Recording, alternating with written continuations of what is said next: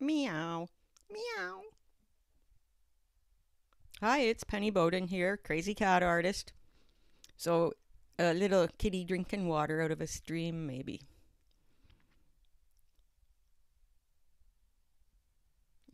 The kitty ends up looking like some weird kind of bug at first, hey? Just getting those shapes in. And I'm going 4 times the speed and voicing over here.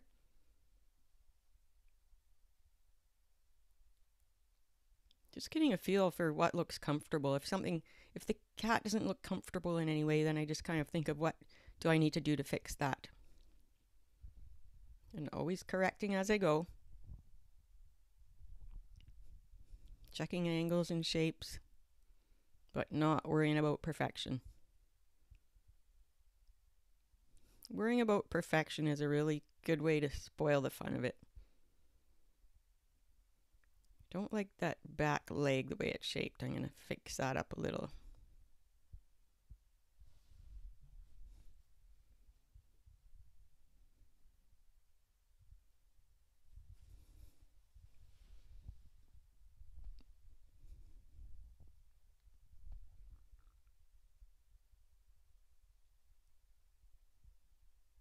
I love to hear from you, so please drop me a comment about yourself or your cat or whatever you want to tell me, what you want to learn about cat drawing.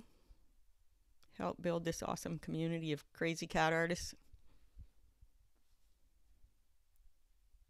Little toe beans.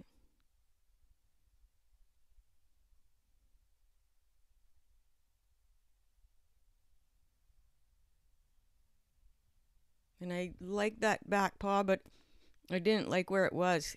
It felt like to make Kitty more comfortable, it needed to be up a bit higher, so even though I liked it, I changed it.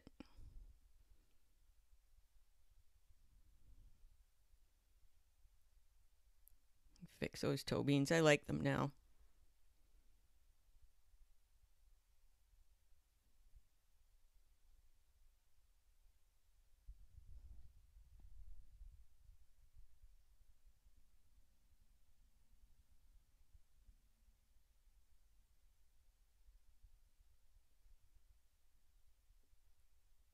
Just really strengthen up the lines now.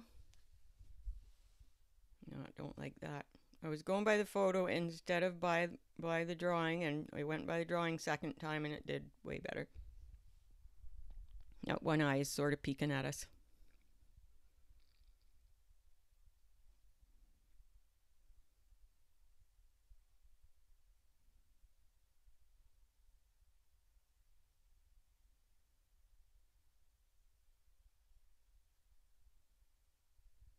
Fix up some water there so Kitty looks like it's having a drink out of a nice little stream or pond.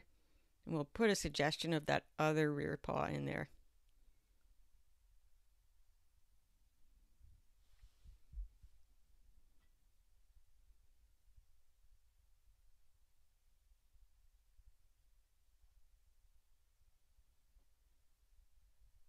Whiskers kind of help Kitty to know when they're at the right distance from the water too, don't they?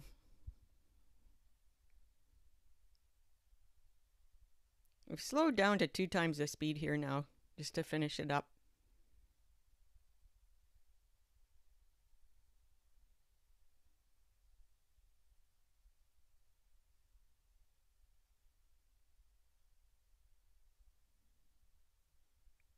Just strengthen up some of those water lines. Looks like a little ripple.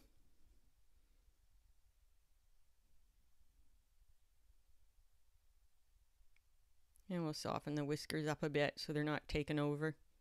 Thank you so much for watching today. Lots more videos to come, so tell me what you want to see, and we'll see you next time.